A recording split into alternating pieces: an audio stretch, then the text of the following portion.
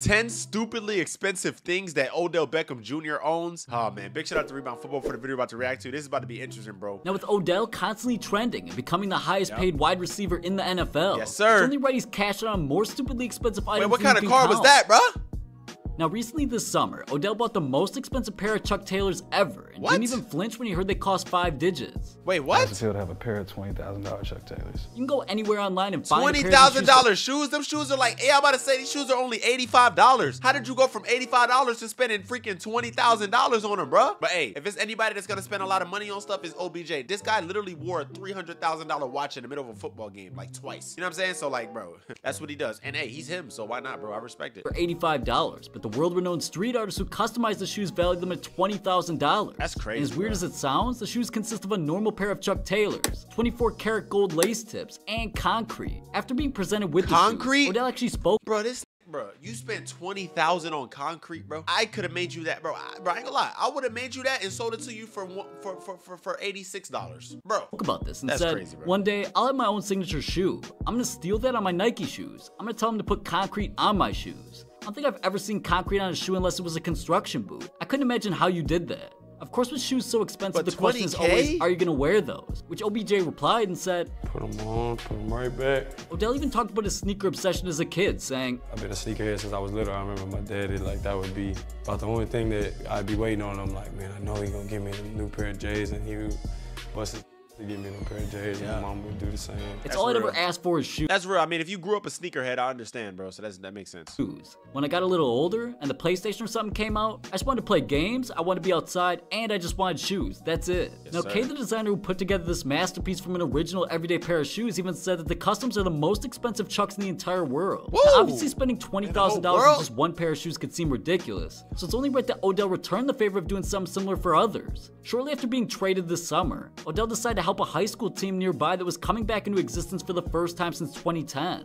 The official Browns Twitter even tweeted about this, saying, after their football program was dissolved in 2010, Cheney High School is officially back for the 2019 season. And to help celebrate their return, OBJ surprised the whole team after practice with over 100 pairs of the Nike Air Max 720s for their high school football team. And it costed nearly $20,000 once again. Bro, so that's all right. First off, let's talk about positive thing. That is so dope, bro. I love when freaking celebrities and stuff like that utilize their platform and the finances that they were blessed with to help others, bro. That school was literally out of business football-wise for 9 years, and then he blessed them with that, so that's dope. But do you see how his one pair of shoes cost $20,000, and then him giving a whole entire football team shoes also cost $20,000? You see how money works, bro? Like, bro, $20,000 can go a long way or a short way depending on how you spend it. It's just crazy, bro. That's wild, man. Hey, shout out to OBJ though. This is the watch I was talking about, by the way, bro. This little watch right here, that's like $300,000, bro. Now, back in August of 2018, Odell wasn't happy with just wristwatches and diamond chains, so he decided to take a trip to the dentist to see if he could get diamonds surgically put into his own teeth. Surgically? Taking a trip to Odell's jeweler to get specific diamond crosses he wanted, he then headed to the dentist where the dentist said, I got my ceramist to make a porcelain veneer that looked just like his tooth. And then on that porcelain veneer, I got a diamond cross made from Odell's jeweler that he actually made on a 3D rendering that I printed and sent to his shop. What? Although the two pieces only costed OBJ a little over $5,000, he physically can't remove the diamond cross from his teeth even if he ever decided to. Wow. But moving on to this season, during the heavily anticipated debut of Odell on the Browns. So he has a tooth that has a diamond stuck in it. That's interesting. What if you're eating though? Like, imagine swallowing diamonds on accident. That'd be a hard poop.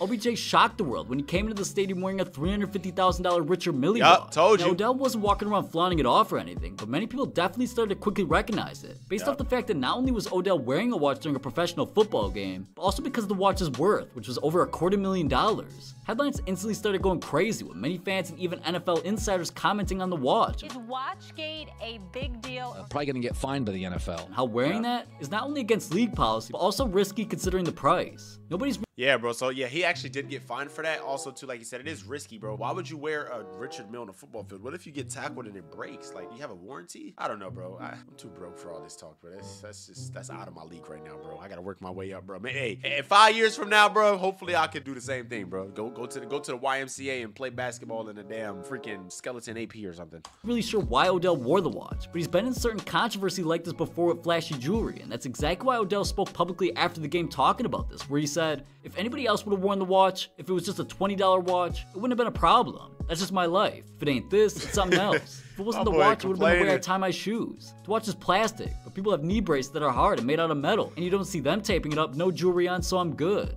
Now the NFL itself prohibits the use of wearing hard objects, but doesn't prohibit wearing jewelry, and this watch fell into the hard objects category, which many argue could result in him receiving a fine. But throughout that game, Odell ended up only catching 7 passes for 71 yards without a touchdown in their loss to the Titans, which many called a disappointing start to a promising Browns team. And Hall of Fame defensive tackle Warren Sapp even commented on the watch situation, saying, "You can't wear a $350,000 watch and play like a $2 bill." Okay, that's not play. He didn't play bad. He had 7 receptions for 71 yards. That's a 10-yard per catch average, bro. And he didn't score. I mean, it's not his fault. He played good. 7 receptions for 71 yards isn't good. In what league is that not good? That's great to me. I don't know.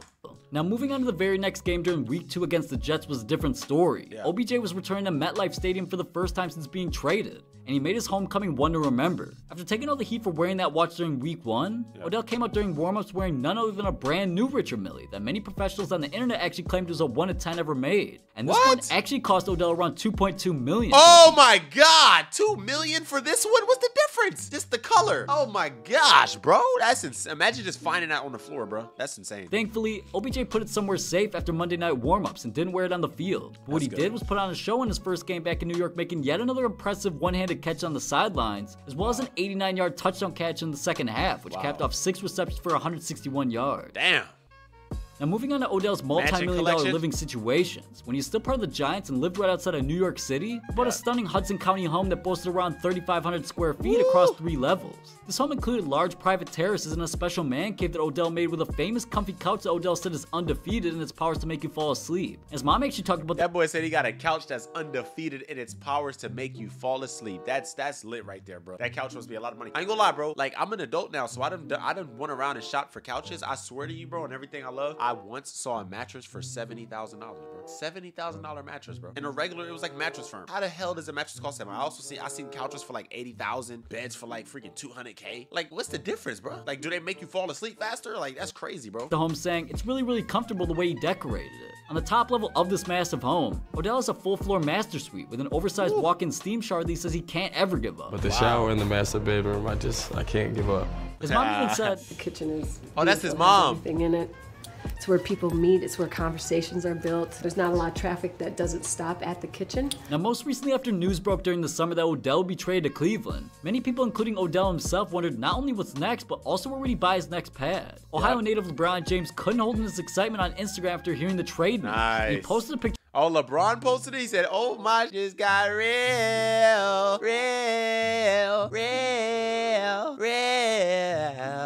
Go in the comments. Let me know if you think I can sing, bro, and be honest, bro." Of Odell in his new uniform with the caption, "Oh my, it just got real." Among the 10,000 comments within hours on LeBron's picture, the one most notable is from Odell himself saying, "Let me hold the crib down," referring to LeBron's one-of-a-kind mansion in Ohio. What? Now He said, "Let me have your house," because LeBron plays for the Lakers, I think, bro. So like that makes sense. Like, let me have your crib, bro. Hey, I ain't gonna lie. If I was LeBron, I would have rented it out to him. That's smart. Hey, shoot, you know what I'm saying? Passive income. Odell becoming legendary already. It's only right that his car collection quickly began matching his status. Okay, what do you got? DreamWorks Motorsports, which happens to be OBJ's go-to when it comes to car shopping and customization, decided to revamp his Rolls-Royce Wraith and surprise him with it outside of MetLife Stadium when he still played for the Giants. Okay, what is it? Wraith was all white and had rose gold accents, including the rims, trim, the logos, and even the door handles. A bottom-of-the-line Wraith goes for right above $300,000. With the paint and customization on this, it's safe to say that the car ran Odell well over that. But right before Odell was traded to the Browns, he decided to team up with DreamWorks Motorsports yet again to get them to build and customize a Mercedes-Benz CLG AMG for himself, all while customizing. Damn, look, he got 2 cars that's like the same colors. See, that's the thing. When you start getting too much money, it's like, bro, you living life like GTA for real, bro. Like, you just do what you want. Like, bro, in GTA, literally all my cars are custom, bro. I have like 50 custom cars because somebody gave me a modded account back in like 2014. And I think I had like $18 trillion, like unlimited money, bro. So I literally would buy everything I ever wanted. That's what I would do. I would literally make all my cars look the same. So you're just bored because you got so much money. That's literally how these guys are living, bro. That's insane, bro. That's a blessing right there, bro. Hey, let's get it, man. Brand new Ford F-250 to match his Benz that he planned on gifting his dad for his birthday. DreamWorks produced both the truck and the car. That's both hard. Finishes with chrome red details everywhere. Damn. Mercedes CLGs run right under $100,000 as well as $35,000. Hey, go in the comments real quick, bro. Hey, really, well, 35,000 is not that bad. But yo, really quick, check this out. So this is my car, guys, and I want you guys to give me some advice, and I want you to be honest, like, you know what I'm saying, be solid. So this is my car. You guys can see, you know what I'm saying, it's a matte black,